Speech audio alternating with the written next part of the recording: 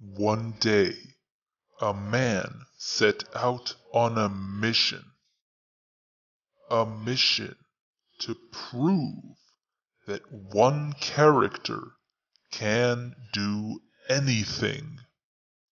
Unknowingly, this man shook the very foundations of this game and established the solo community.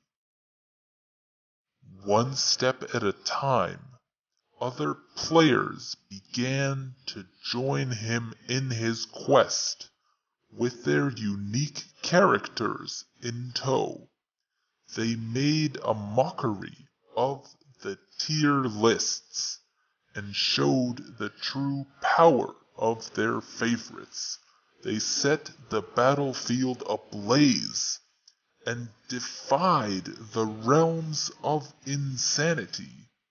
What was once a humble beginning began to catch on, and many had begun to rally behind this cause, from archers to mages, from melee to healers, from flyers to armors, from infantry to cavalry.